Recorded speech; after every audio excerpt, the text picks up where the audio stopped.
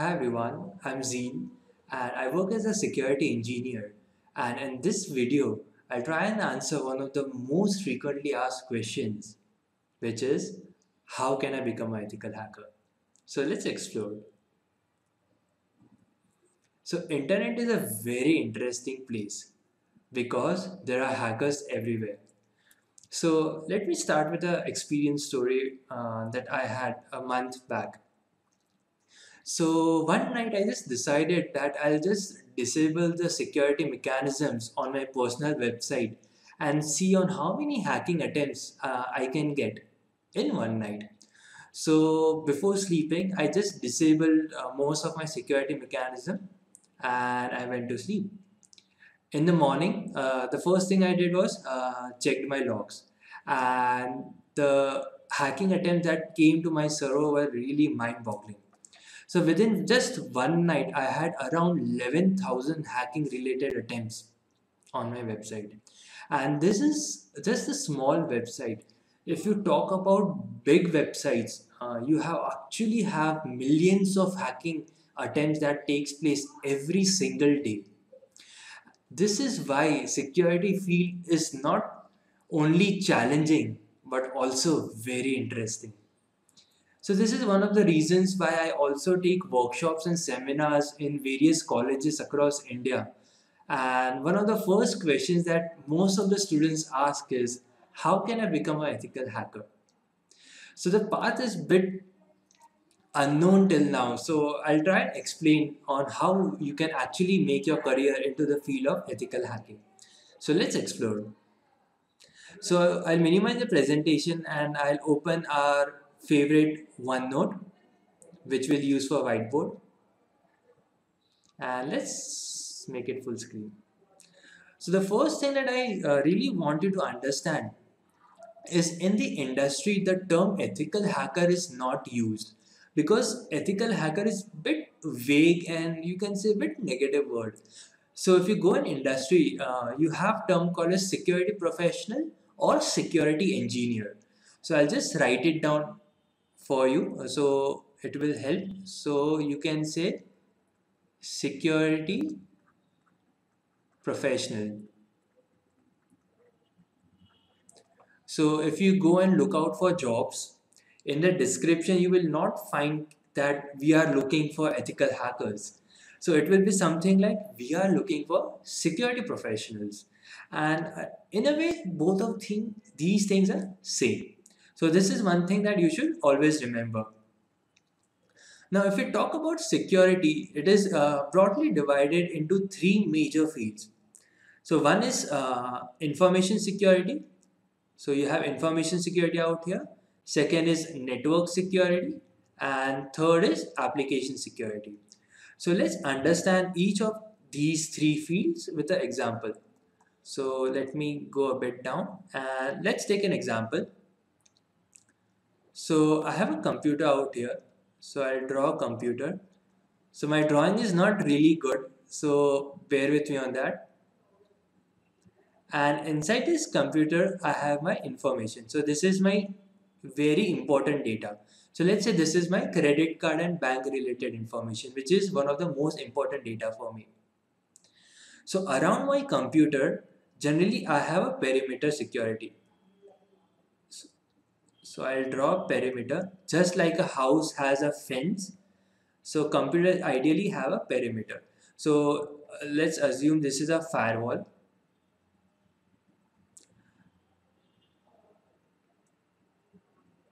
This is a firewall. Now, the main function of firewall is to check who can come inside and who can come outside. So I'll draw who can come inside and who can go outside. So this is what basically firewall does. So let's say I have a friend. So my friend name is let's say Alice, and I want Alice to connect to my computer. So I tell to my firewall, so this is my firewall. So I tell to my firewall to allow Alice. Plus I'll also say deny all. So except Alice, do not allow anyone to connect to my computer. So my firewall will make sure that except Alice, no one is able to connect to my computer. Now there can always be some kind of a vulnerability in which, so let's assume this is a hacker.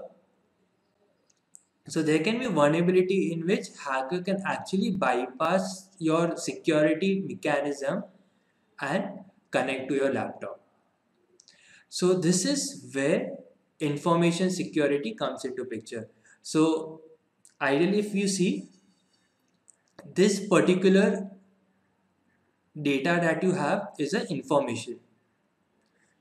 So I write information over here. And information security basically deals with how you can protect your information. So let's take an example again. So let's say you have a virus. So I'll draw one server. So this is, let's say, hacker server.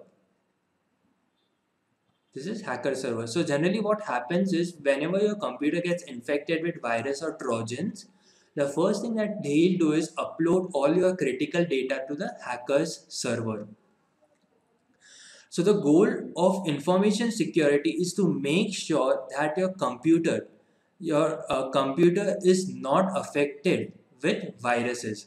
So maybe it deals with something related to antiviruses.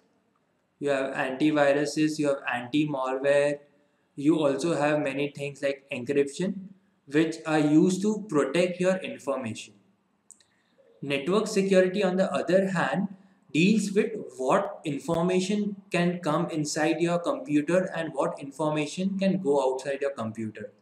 So let's assume your computer is infected with virus, and now virus wants to upload all the data to the hacker server. So this is a hacker server and virus wants to upload all the data. So there is a perimeter here, right? So this perimeter has a rule which is deny all. So that means actually your firewall will not allow anything to be uploaded over the internet. So even though maybe you have a Trojan which is infected, your network security is doing the job by protecting the data.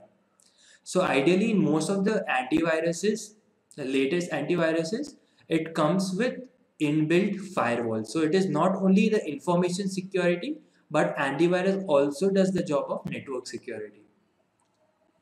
Now there is third thing called as application security. Application security basically deals with how secure your website is. So it deals with secure coding practices on how actually you can code your website in a secure manner. Now, one of the other things to also deal or also consider is information security can be classified into further more fields. So, if I consider information security, it can come classified into, let's say, mobile security. I'll say mobile sec. Mobile sec can further be classified maybe into Android security, iOS security, and so on. This is one. Then second can come into Linux security. So there are specifically professionals who are good in Linux security. You can have Windows security and so many other things. Talking about network security, you can not only have firewall, but you also something have wireless security. So wireless security is basically protecting your Wi-Fi devices. So you have already seen there are so many Wi-Fi hacking that is taking place around. So you actually need to understand what Wi-Fi security is. So network security can further be segmented into wireless security as well. So let's go down and understand on what you have to know if you want to become a good security professional. Now, the first rule of thumb is, I'll write it down again. And this is one of the things that mistakes that a lot of people do is don't try and learn everything. First thing is this is not going to happen instantly, because a lot of people try to learn information security, network security, as well as application security together. And this is one of the mistakes that a lot of students do, and they go away from the security field. So try and stick with the basics and then slowly come up. So talking about basic, I would recommend you to start with Linux, because Linux is one of the most important thing that you should be knowing if you want to become a good security professional. Without Linux, you can actually not understand or grasp the true essence behind security. Second thing that I would recommend you to learn is networking. Again, this is one of the most important core behind security. So if you learn both of them, then you can actually master the area of network security as well as information security. Again, this is not something that you can learn within 15 to 20 days. It actually takes lot of time, lot of practice, and lot of experience as well. The third thing is scripting, or you can also say programming. Now, many people ask on from which programming language that they should start with. I would recommend Python. Python is one of the most awesome languages that has been built. You can actually write your own keyloggers with just few lines of Python code. Now, if you try to do that with C, it will actually take you hundreds or 200 line of code in C. So Python is something which I would really recommend. And if you go for a job in security, one of the criteria other than Linux and networking is good knowledge with Python. So you should always remember that. So start with Python. It is very simple and very interesting language. But before you can actually start with Python, start with Linux and start with networking. Now, considering that you understood these basic three core subjects, let's dig down a bit further and see what are the job openings which are available. So if I write over here, so I say jobs. So again, as we said, security is divided into multiple fields. You have information security, you have network security, you have application security as well. So generally there are network security professionals. So I'll say network security professionals. So there are lots of jobs available for network security. Now, network security professionals are those who have good knowledge about networking as well as network security. So what comes in network security? So it deals with firewalls, it deals with IPS systems, IDS, IPS. Maybe encryption also comes into play. You have Wi-Fi security, as said again, it is a part of network security, and so many other things. Now there is some term called as security engineer as well. So I'll write security engineer. Ah, so sorry for that. So security engineer are the ones who are good in Linux, who also are good in networking, and they also know scripting a bit. Now they cannot be they might not be as good as a network security professional as far as network security is concerned, but they are something similar to all rounders who have good knowledge related to all of the fields. The third important field that comes into play is security analyst. Allied security analyst.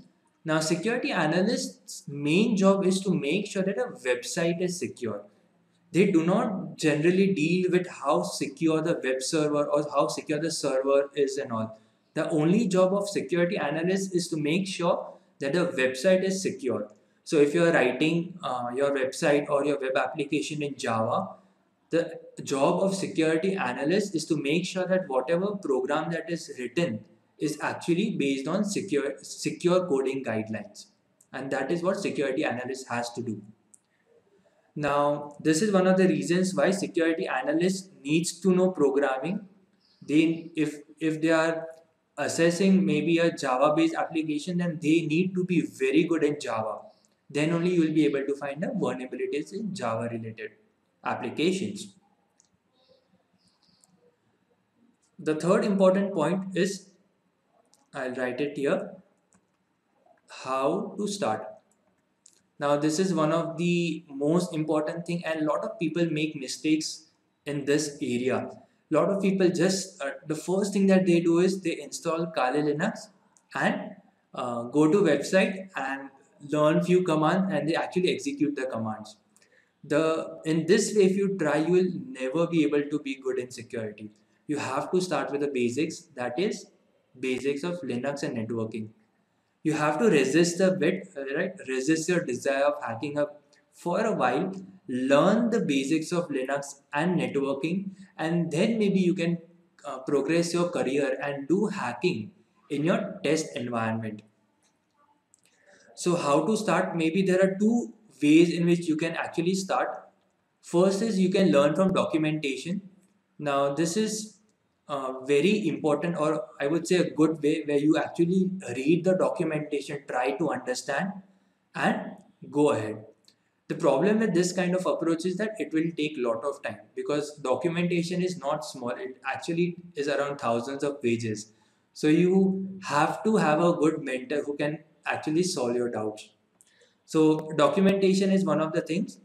Second thing, or second way to start, is maybe you can join some video course. I will say video course, or where you have an instructor who can actually teach you. Now, as far as Knowledge Portal is concerned, we do have video courses on the internet. So we have two courses which are available. One is wireless security, which is called Ultimate Wi-Fi Hacking and Security Series. And the second and the most latest course that we had launched is Intensive Ethical Hacking Series. Now these courses are specifically designed for beginners who wants to make their career into the ethical hacking arena. So at Knowledge Portal, we try to make courses for beginners who wants to make their careers. So we will post the description and links to the course in the below section. You can explore that if you are interested into these fields. And the last but not the least, many people ask on what certification that they should do. So I'll say certifications. Now, one of the most popular certification is CEH, Certified Ethical Hacker. Now, do remember CEH has a requirement that person who is doing CEH has a minimum experience of 3 years or equivalent in networking. So if you are a beginner, CEH is not something that you should start with. Even if you do that, you will not understand anything. Because even I have done my CEH and it actually took me 5 or 6 months to read and study through the entire syllabus and understand things. So CEH is something which I would not recommend you if you are a fresher. But if you are experienced, say if you have 2 years of experience in network security or information security, CEH is something that you should opt for. Then other certification that you can try is OSCP, which is Offensive Security Certified Professional. OSCP is way better than CEH is concerned, but CEH is a broad certification. It actually gives you overview about application security, about network security, about information security.